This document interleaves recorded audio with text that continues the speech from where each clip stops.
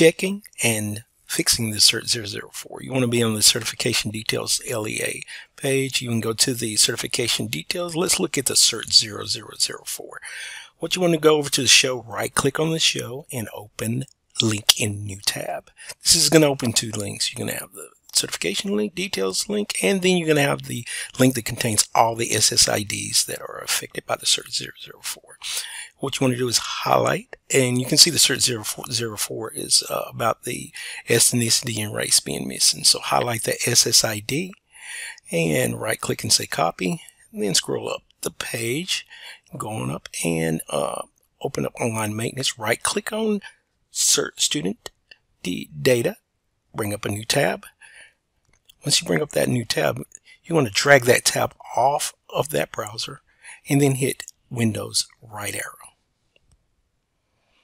It's going to put them side by side exactly. So what you want to do, put the SSID in the search window and paste, and then click search. It's going to bring up that student's record. Now here's something a little different. Go up to the top, and you're going to, after you verify that that is the student you're looking for, because we're going into the demographics, go up to the top, put a / in the word demographics. Then click at the end of that URL and press enter. That's going to bring up the demographic record for that student only. So what you just did, you set up a list of the SSIDs on one side and a way that you can go to each SSID directly and look for that information and put the information in. You found the information there. What you can do after that is you can click add or open, either one. If you need to add information, you click add and put the information in, or you can open the record.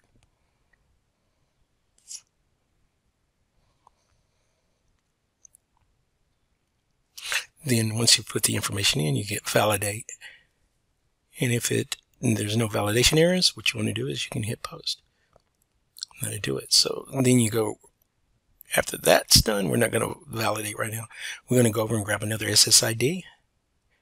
Right click, copy, go up to the URL, paste in the SSID over the old SSID that's in there.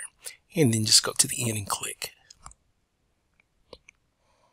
Double click rather. That moves you directly into the other student's record. And you can see the information's missing. You can click open to fix it. Or if the whole information's in, so you can click add, validate, and post. Then move over to the next one just to verify that this is what's going on. You go over, highlight it, right click, copy. You can highlight the SSID or double click right on the SSID and it should highlight it all. And just right click and say paste it in there. Go to the end of that URL, double click. See how fast the page is loading to? So you put it in there and you can click add or open, either way, to add the demographic information, or you can go in and just go in and actually open to edit the record and put the information in.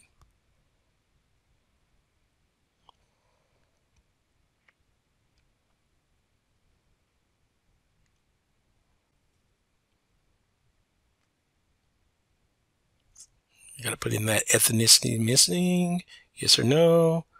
No, put in the race code.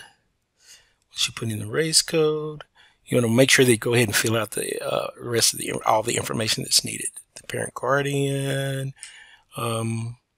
information, and then you want to validate and then post.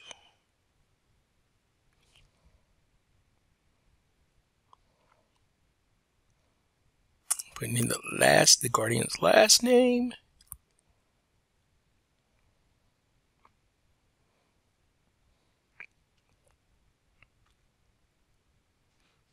This is just to let you know how this actually works. You put in the first name,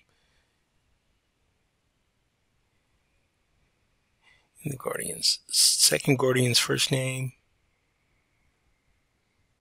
the date.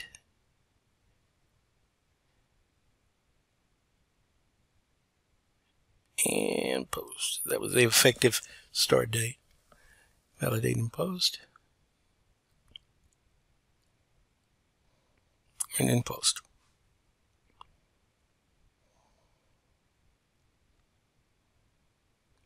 This is a quick way you can verify and check to see if the error is valid or if the error needs to be corrected.